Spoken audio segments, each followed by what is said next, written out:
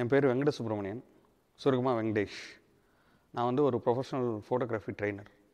அதான photography trainer அப்படின்னு கேட்டிங்க அப்படின்னா, இன்றைக்கி அறிவியல்னு ஒரு விஷயத்தை தாண்டி நம்மளால் யோசிக்கவே முடியாது. அறிவியல் நம்மளோடவே வருது, அறிவியல் கண்டுபிடிப்புகள் நம்ம கூடவே இருக்குது. அதில் முக்கியமான விஷயம் வந்து கைபேசி. இப்போ கைபேசி, செல்ஃபோனை தவிர்த்துட்டு நம்மளால் வாழ முடியுமா? பேசலாம் நிறையா. செல்ஃபோன் வந்து கெடுதி, செல்ஃபோன்லேருந்து ரேடியேஷன் வருது, செல்ஃபோன்லேருந்து அது இதுன்னு சொல்லி ஏகப்பட்ட விஷயங்கள் பேசலாம். ஆனால் செல்ஃபோனை தவிர்த்துட்டு நம்மளால் இந்த வாழ்க்கையை வாழ முடியுமானா சத்தியமாக வாழ முடியாது. அதுதான் உண்மை. இன்க்ளூடிங் என்னையும் சேர்த்து தான் சொல்கிறேன். செல்ஃபோனை தவிர்த்துட்டு நம்மளால் வாழ முடியாது. அது செல்ஃபோனை வந்து எந்த அளவு நம்ம பயன்படுத்துகிறோம், அந்த பயன்பாடை வந்து எந்த அளவு நன்மை பயக்கும் வகையில் நம்ம பயன்படுத்துகிறோம் அப்படின்னு ஒரு கேள்வி இருக்குது. அதை தாண்டி இப்போ இருக்கிற எல்லாத்துக்குமே தன்னோட குழந்தைங்க வந்து செல்ஃபோனை பயன்படுத்தக்கூடாது அப்படின்ற ஒரு எண்ணம் இருக்குது. ஆனால் அவங்ககிட்ட இருந்து அந்த செல்ஃபோனை அவங்களால தவிர்க்கவே முடியல. அப்போ அவங்க அந்த செல்ஃபோனுக்குள்ளே போகிறாங்க, நிறைய நேரம் அந்த செல்ஃபோனோட செலவு பண்ணுறாங்க, கேம் ஆடுறாங்க, இப்போ எல்லாமே பண்ணுறாங்க. அப்போ அதிலேருந்து வெளியில் வரணும் அப்படின்னா எந்த ஒரு விஷயத்துக்குமே நீங்கள் ஒரு விஷயத்தை குழந்தைங்கள்ட்டையோ அடுத்த தலைமுறையோ யார்கிட்டையா இருந்தாலும் இந்த விஷயத்தை செய்யக்கூடாதுன்னு சொன்னீங்கன்னா எதை செய்யணும்னு சொல்லணும்.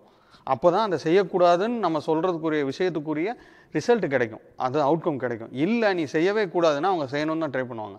அது ஒன்றுமே மறுக்கவே முடியாது. அப்போ அவங்ககிட்ட இருந்து வெளியில் கொண்டு வர்றதுக்கு ஒரு முக்கியமான டூலாக ஃபோட்டோகிராஃபியை நம்ம சொல்லலாம். அந்த செல்ஃபோன் வழியாக ஃபோட்டோகிராஃபி எடுக்கிறோம்.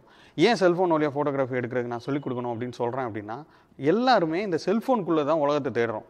முன்னாடி வந்து நான் என்னோட தலைமுறையில் பார்த்தீங்கன்னா இணையத்தில் தேடணும், நிறைய தேடணும். ஆனால் இப்போ பார்த்தீங்கன்னா செல்ஃபோனுக்குள்ளே இணையம் வந்துருச்சு, இன்டர்நெட் இப்போ வந்துருச்சுன்னா அதுக்குள்ளே நம்மளோட உலகத்தை தேடுறோம். உண்மையிலேயே நம்மளோட உலகம் இணையத்துக்குள்ளே இருக்கா, இன்டர்நெட்டுக்குள்ளே இருக்கா அப்படின்னு ஒரு கேள்வி கேட்டால் சத்தியமாக இல்லை.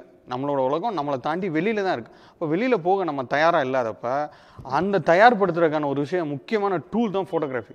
அந்த ஃபோட்டோகிராஃபி அவங்களுக்கு சொல்லி கொடுத்துட்டு அந்த ஃபோட்டோகிராஃபி அந்த செல்ஃபோன் வழியில் அவங்கள எடுக்க வச்சா இந்த உலகத்தை அந்த செல்ஃபோனுக்குள்ளே தேடாமல் அந்த செல்ஃபோன் வழியில் அந்த உலகத்தை அவங்க பார்ப்பாங்க. அப்போ பார்க்குறப்ப இந்த உலகம் அழகானது. ஃபோட்டோகிராஃபின்னா ஃபஸ்ட்டு என்ன, பேசிக் என்ன, அழகான விஷயம். எல்லாத்துக்கும் மைண்டில் பதிஞ்சிருக்க என்னென்னா, ஃபோட்டோகிராஃபி நீங்கள் எடுக்கிறீங்க, நீங்கள் ஒரு ஃபோட்டோகிராஃபி எடுக்கிறீங்கன்னா அதை அழகாக எடுக்கணும் அப்படின்னு தான் யோசிப்போம். அப்போ இந்த உலகத்தை வந்து இந்த ஃபோட்டோகிராஃபி வழியாக அழகாக நம்ம பார்க்குறப்ப இந்த உலகம் அழகானதுன்னு ஃபஸ்ட்டு நம்மளுக்கு புரியும். ரொம்ப ரொம்ப முக்கியமான விஷயம் அதுதான் நான் நினைக்கிறேன்.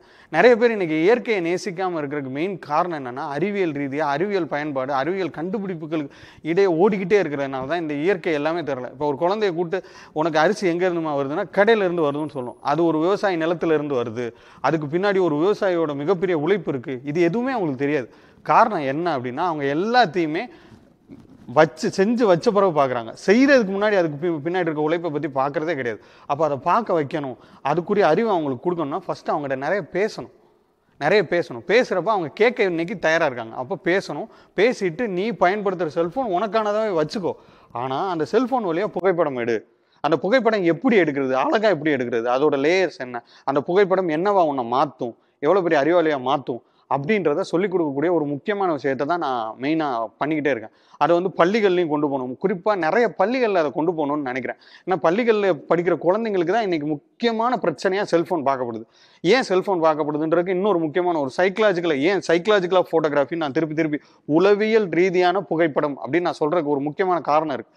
என்னன்னா, ஒரு மனுஷனால் 47 டிகிரி பார்க்க முடியும், 47 டிகிரி பார்க்க முடியும். அப்போ 47 டிகிரி பார்க்கக்கூடிய நம்ம கண்ணை ஒரு 5.5 இன்ச்சு ஒரு செல்ஃபோனுக்குள்ள ஒரு நாளைக்கு எவ்வளோ நேரம் வச்சு பார்க்குறப்ப நம்ம மூளை என்னவா அதை அப்சர்வ் பண்ணுது, இது எல்லாத்தையும் நம்ம யோசிக்கணும். அவ்வளவு உங்களுக்கு தெரியாது உங்கள் மூளை எப்படி செயல்படுதுன்றது. ஒரு ஹியூமனாக நீங்கள் வளரும் போது உங்களுக்கு தெரியாது. எல்லாரும் சொல்லுவாங்க மூளை அப்படி செயல்படு இப்படி செயல்படு. ஆனால் அந்த மூளைக்கு நீங்கள் பிடிச்ச விஷயங்களை கொடுக்கும்போது அது உங்களோட உடல் மொழி, உங்களோட ரசனை எல்லாத்தையும் வேற விதமாக மாற்றும். ஆனால் நீங்கள் அந்த 47 டிகிரி பார்க்கக்கூடிய கண்ணை 5.5 இன்ச்சு செல்ஃபோனுக்குள்ளே கொண்டு போய் கிட்டத்தட்ட 1 மணி நேரம் 2 மணி நேரம் 3 மணி நேரம் எந்த அளவு நீங்கள் அடிக்டாக இருக்கீங்களோ அந்த அளவு அதுக்குள்ளே இருக்கீங்க. இருக்கும்போது அந்த மூளை அவ்வளோ கஷ்டப்படும். உங்களோட கிரியேட்டிவ் அடி வாங்கும், உங்களோட படிப்பு அடி வாங்கும், நீங்கள் போய் நிம்மதியாக தூங்கவே முடியாதுங்க. ஓப்பனாக சொல்லணும்னா ஒரு செல்ஃபோனை ஒரு நாள் அதிகபட்சமாக பயன்படுத்துறது யாராக இருந்தாலும், குழந்தையாக இருந்தாலும் யாராக இருந்தாலும் அவங்களால போய் ஒரு டீப்பான ஸ்லிப் போக முடியவே முடியாது. ஒருத்தன் நிம்மதியாக டீப் ஸ்லிப் போகலைன்னா அவனோட எந்த வேலையுமே முழுமையடையாது. இது வந்து ரொம்ப ரொம்ப ரொம்ப ரொம்ப முக்கியமான பிரச்சனை இன்னைக்கு. இப்போ குழந்தைங்க மட்டும்தானா அப்படின்னு கேட்டால் பெரியவங்களும் அதே சூழ்நிலையில தான் இருக்காங்க. இப்போ குழந்தைங்களுக்கு ஃபஸ்ட்டு கற்றுக் கொடுக்கணும் அப்படின்னா பெரியவங்க ஃபஸ்ட்டு செல்ஃபோனில் இருந்து எப்படி வெளியில் வர்றது, அவங்க முன்னாடி நம்ம பயன்படுத்துகிற எப்படி குறைக்கிறதுன்னு தெரிஞ்சுக்கிட்டா அந்த குழந்தைங்கள்கிட்ட மாற்றத்தை ஏற்படுத்தலாம். குழந்தைகிட்ட போய் பேசணும், ஏன் பயன்படுத்தக்கூடாதுன்னு சொல்லணும். அதை சொல்லாமல் நீங்கள் மொட்டையாக அவங்ககிட்ட இருந்து செல்ஃபோனை பறிச்சிங்க அப்படின்னா சத்தியமாக நீங்கள் சொல்கிறத கேட்கவே மாட்டாங்க. அப்போ அவங்க கூட பேசணும், நிறைய பேச வேண்டியிருக்கு குழந்தைங்களோட. பேசி அவங்க அதுலேருந்து வெளியில் கொண்டு வந்தால் அது அவங்களுக்கு நாம் செய்கிற மிகப்பெரிய பரிகாரம்னு நான் நினைக்கிறேன். மிகப்பெரிய லாபகரமான ஒரு விஷயம்.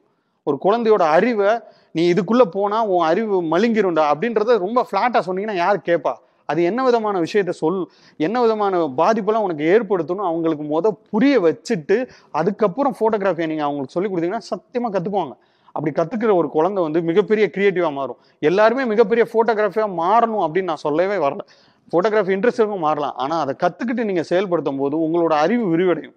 அது வந்து உங்களுக்கு நீங்கள் எதில் உண்மையிலே இன்ட்ரெஸ்டாக இருக்கீங்கன்றது உங்களுக்கு நீங்களே கண்டுபிடிச்சு கொடுக்கும். அப்போ உங்களுக்கு மிகப்பெரிய மாற்றத்தை ஏற்படுத்தும். அப்போ அடுத்த தலைமுறைக்கு செய்ய வேண்டிய முக்கியமான விஷயமா இதை நான் நினைக்கிறேன். குறிப்பாக பள்ளிகளில் இதை ஒரு முக்கியமான விஷயமா எடுத்து அவங்களுக்கு வந்து செல்ஃபோன் வழியில் ஃபோட்டோகிராஃபி எப்படி சொல்லிக் கொடுக்குறது அப்படின்றத அவங்களுக்கு நிறைய விஷயங்கள் பேசி அவங்களுக்கு சொல்லிக் கொடுக்கணும். சொல்லிக் கொடுக்குறது மூலிமா மிகப்பெரிய மாற்றத்தை ஏற்படுத்த முடியும். ஏன்னா நான் மாறிடுறேன். இப்போ நான் போட்டிருக்க ஷர்ட்டு, நான் போட்டிருக்க கண்ணாடி, நான் என் வீட்டை வச்சிருக்க விதம், இது எல்லாமே நான் ஃபோட்டோகிராஃபியில் இன்டெப்த்தாக போய் நான் கண்டுபிடிச்சது தான்.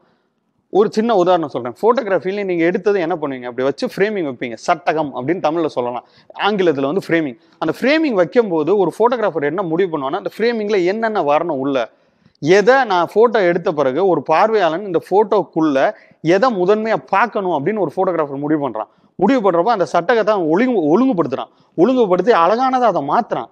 அப்போ மாற்ற இப்படி நிறைய எடுத்து மாற்ற என்ன நடக்கும் அப்படின்னா, உங்கள் லைஃப்பில் உங்கள் வீட்டில் இதை அப்படியே பார்ப்பீங்க.